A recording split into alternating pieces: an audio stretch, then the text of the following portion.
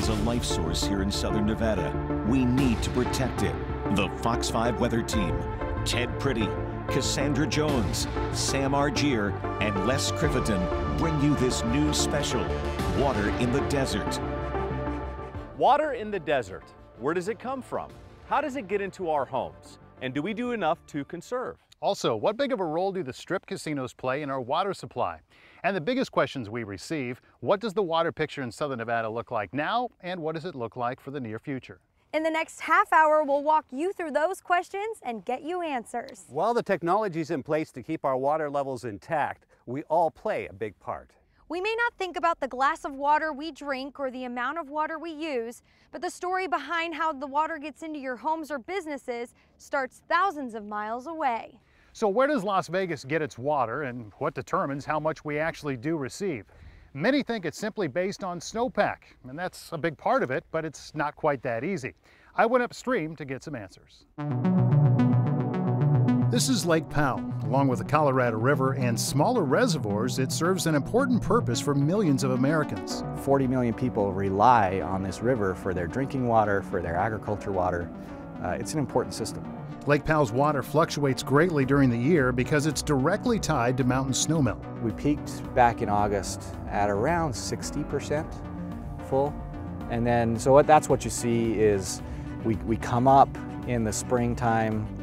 Usually it starts around April when the runoff starts to melt, and we'll come up through middle of July. The sizable increases in water level are great to see, but the main purpose of Lake Powell is to store water year-round. The Glen Canyon Dam holds back the water of Lake Powell, and it's kind of like a water savings account for Las Vegas. We're guaranteed a certain amount of water each year. In a surplus year, we get a little bit more, but in a drought year with very little snowpack through the winter and early spring, we're guaranteed a base amount. This is one of the key storage facilities on the river for the upper basin, and the primary purpose was to hold water so that we could catch it when we have it in times of high rain, high snow, and we can hold it here so that we use it in times of drought. The Colorado River Compact of 1922 divided the water in half between the upper and lower basin states.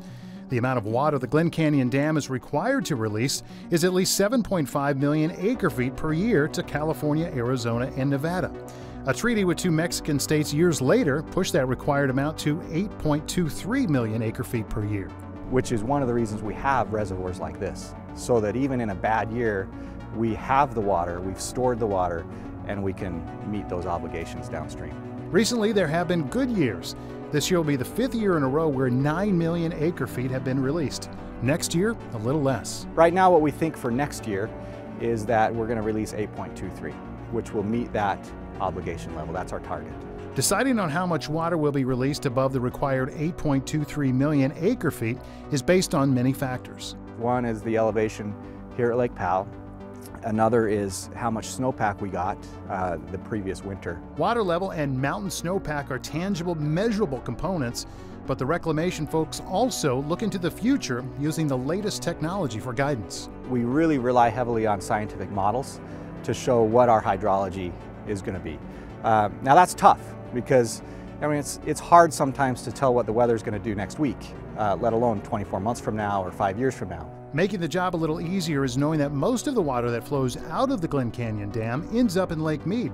Some water is lost to evaporation and some to infiltration, what is lost in the ground. Pretty much everything we release from here makes it into Lake Mead. There's not a lot of straws going into Lake Powell to pull water out. There's not a lot of use other than cultural, recreational, environmental use down through Glen Canyon right here and into the Grand Canyon, and then as it comes out of the Grand Canyon, it's in Lake Mead. The issue of renegotiating water agreements so the southern basin states could actually receive more water from Lake Powell gets floated every once in a while. After all, Las Vegas has certainly increased its population since the 1920s, but so have other states. A renegotiation could take years to work out, and it doesn't guarantee that Nevada will get more water. All of the 7 basin states voluntarily conserve a portion of their water. But starting in 2020, in the lower basin, they'll be required to. Nevada, Arizona, and Mexico will reduce their usage to protect Lake Mead, with the hope that leaving more water in the system will prevent a shortage. And when this drought started about 20 years ago, we saw the water levels here at Lake Mead drop considerably. There were a couple of factors the Southern Nevada Water Authority needed to take into account.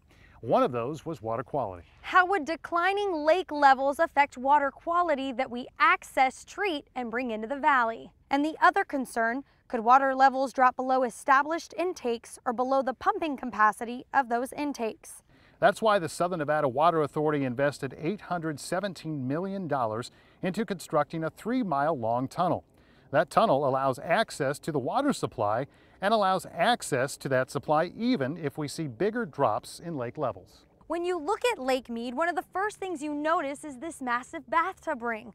At the water's edge, we're 140 feet below where the water used to be. Boulder Dam, in operation about 5 years now, puts its great spillways to their first actual test. The last time Hoover Dam looked like this was 36 years ago. Water flowing over the top of the spillway and lake levels at the top of the dam. Will we ever see those conditions again? We don't know. The Colorado River system is highly variable. The hydrology changes year to year. Snowfall in the Rockies is the lifeblood for Lake Mead and the people who rely on it. But if the snowpack is low, more water is coming out than going in. Starting the period of 2000 to 2005, we entered in the driest 5-year period ever seen on record, and that capacity dropped from 95% to below 50%. The drought persisted, but the need for water remained the same. Nevada, California, Arizona, and Mexico all rely on water from Lake Mead and the Colorado River. But divvying up who gets what and why they get it is complicated. No one wants to touch that. It's like one of the thorniest issues in the West. Remember, whiskey's for drinking, water's for fighting. For now, it's settled. The Boulder Canyon Project Act of 1928 legislated how much each state in the lower basin gets and why. The West was settled under the water rights doctrine of first in time, first in line. And at the time, when agriculture was the largest economic driver in the early and mid 1920s, California was already in production. California already had a population boom. And as a result, they were given most of the water, with approximately 75% of it used for agriculture. While populations and growth has changed over the last 90 years, the allotments have remained the same. So let me break it down for you. There are a lot of numbers involved, so let's simplify it. The Colorado River is separated into 2 basins, upper and lower. Each basin gets 7.5 million acre-feet a year, and in the lower basin, California gets by far the most, 58.7%, and Nevada by far the least at 4%. Under new guidelines, those numbers will become even smaller, first affecting Nevada, Arizona, and Mexico, which will keep an extra 3 feet in Lake Mead. And if levels drop another 38 feet, then California will be required to tap into their supply. And while Nevada doesn't get much, we learn to live with as little as possible. We didn't mean to be an efficient user. We'd love to party with it. We'd love to pour it in lawns and everything. But we've made a decision to live within the means of the valley. And one way we conserve is by reclaiming 100% of the water we use indoors. We can safely return it back to Lake Mead. And for every gallon that we put back in Lake Mead, we can take another gallon out and bring it into this valley as potable drinking water. We'd run out of physical space before we'd run out of water. 75% of all water in the lower Colorado River Basin is used for agriculture, and Nevadans benefit with the food that ends up on our plates. Now, while California doesn't have mandatory restrictions just quite yet, they have conserved already just this year 5 feet of water in Lake Mead.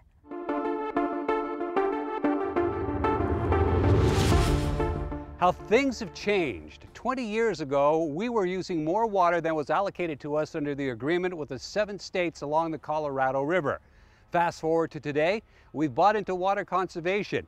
We've become water smart, and now we've made sure that we have water that's going to last us well into our future. As a community, we here in Southern Nevada have become very efficient in the way we use our water. According to Southern Nevada Water Authority's Bronson Mac, since 2000, water consumption is down 25%, while our population has grown 46%. We are supplying more people with less water today than we did almost 2 decades ago. So we are buying into water conservation, which is good, but we can still do better. The biggest step is understanding where and how we use our water and how we can conserve. First of all, a figure we should all be proud of as a community, we reuse nearly 100% of all the water that gets used indoors. So if it goes down a drain, whether it's your shower, your sink, your toilet, or any other drain in this valley, that water gets reclaimed, treated to clean water standards, that we can safely return it back to Lake Mead. So for every gallon of water that is treated and safely returned to Lake Mead, it means we can take another gallon out of the lake without it impacting our allotted water supply. That supply is 300,000 acre-feet per year right now, and our allocation drops to 292,000 acre-feet next year.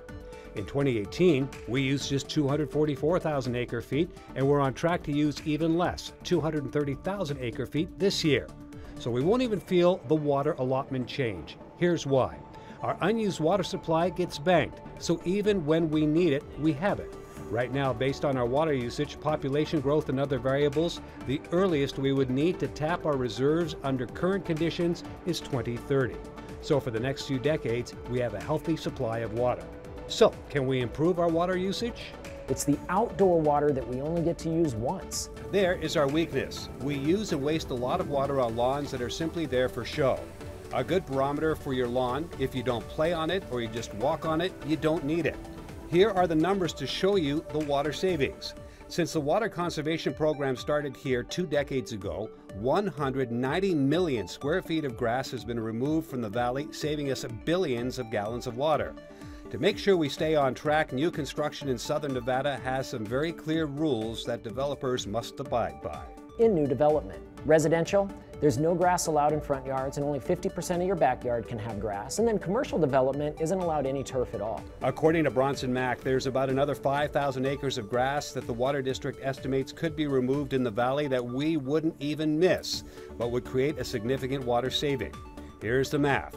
1 acre comes out to about 43,560 square feet. So 5,000 acres equals 217 million square feet of grass. If we go by the Water District's math that each square foot of grass uses 55 gallons of water a year, that's a whole lot of water that we can keep in Lake Mead for the future. As we look at our water usage here in southern Nevada, we residents are the largest users, and it makes sense. There are more home rooftops than hotels. Hotels and resorts actually use less than 10% of our water supply, yet they are our largest economic contributor. There are 150,000 hotel rooms here in the valley, most of which are right here along the Las Vegas Strip. Now, we hear from a lot of people asking why these resorts waste water at the pools and on water features like this in front of the Mirage. Well, the reality is these resorts do use water efficiently. In fact, some of their water doesn't even come from Lake Mead.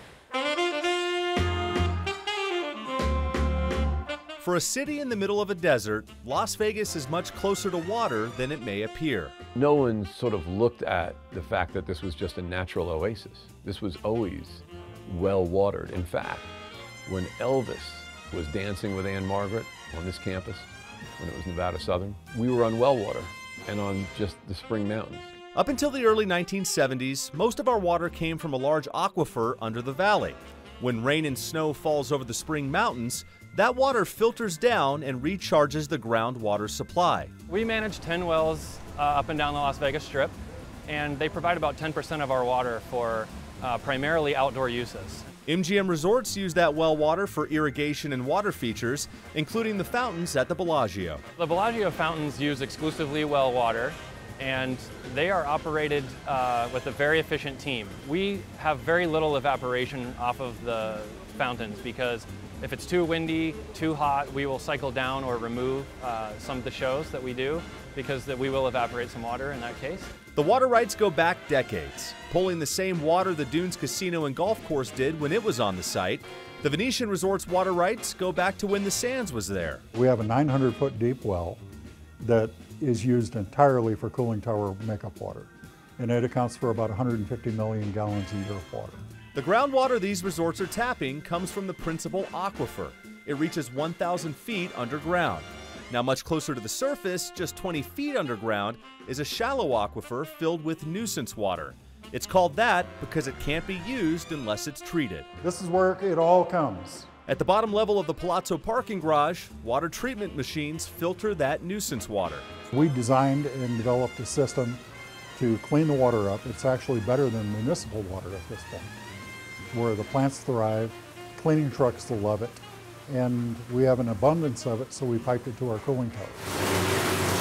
Efficiently using water is a top priority for these resorts. As technology evolves, small changes can have a big impact on the amount of water they use. When it comes to new technologies, we implemented another project for our swimming pools and spas, which is our glass filtration media, which is to replace the traditional sand filtration media that provides far better filtration and cleaner water, and that also helps save us almost close to 6 million gallons of water every year. Some of the most efficient, largest users in the state is the casino industry, and nobody does more with what water they get than the casino industry, because if you look at what economy they produce off that water, it's amazing. These resorts aren't the only ones using groundwater. There are still thousands of active wells across the Las Vegas Valley. Water from those wells makes up 10% of the water that the Las Vegas Valley uses. Well, as we look around us, we wonder, what does the future hold for water in the desert? We've talked about how we've got to where we are, but also how we can conserve what we have. You shouldn't really be concerned about us running out of water. That's because Southern Nevada has set the bar high when it comes to water conservation. Engineers and scientists will continue to work together with the neighboring states to ensure the resources are always there. So we've seen drought conditions around the Southwest, but just know that so far we've gotten the water we've needed to survive and thrive. Over the past half hour, we hope that we've answered your questions about water here in the desert. There's so much more to this story, so we'll post more interviews and more content on a special webpage on our website, fox5vegas.com. Southern Nevada is a beautiful place to live, and we must all take care of it. So do your part, and remember, it's up to all of us to conserve and preserve.